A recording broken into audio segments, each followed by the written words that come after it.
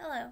Margaret Sanger's maiden name was Higgins. She was born on September 14th, 1879, in Corning, New York, to Michael Higgins and Anna Higgins.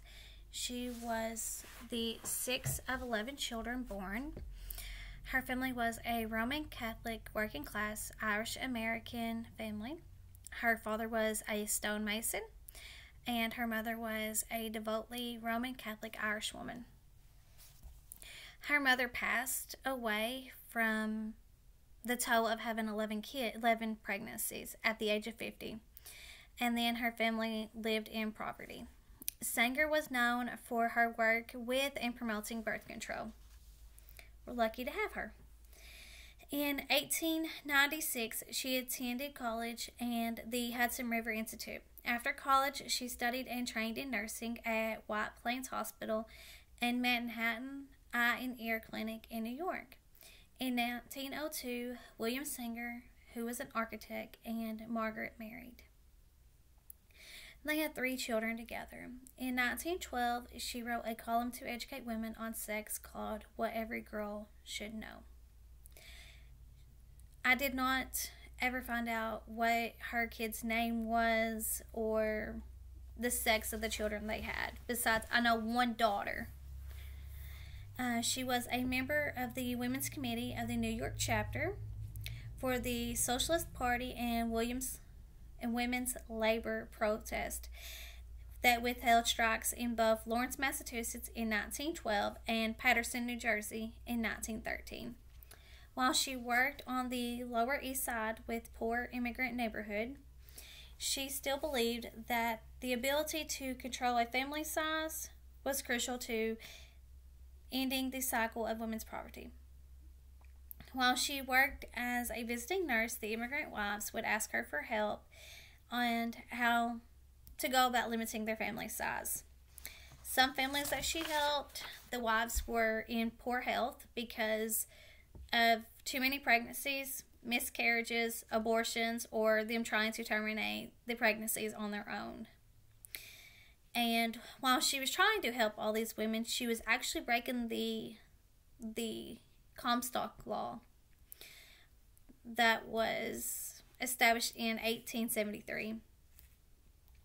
The Comstock law it prohibited anyone from making birth control or any type of contraceptives available, the publications, mailing, promoting, importing, anything related to them topics. It was a crime. In 1914, William and Margaret divorced, and then she started a publication called The Woman Rebel that promoted a woman's right to have birth control. Sanger did not care that she was breaking the law. She wanted to make birth control information available to all women. She got charged with violating the Comstock law, and she fled to England with the help of friends. While she was in England, her friends shared pamphlets and different techniques that she had authored while she was gone. In October 1915, she returned to the United States to stand trial, but the charges were dropped when her 5-year-old daughter died unexpectedly, and the public felt sorry for her, so therefore they dropped the charges. After her charges were dropped, she opened the first birth control clinic in 1916. After 9 days of it being open, it was raided, and Margaret, her sister Ethel, and all their staff got put in jail for breaking the law. Margaret and her sister Ethel did 30 days in jail.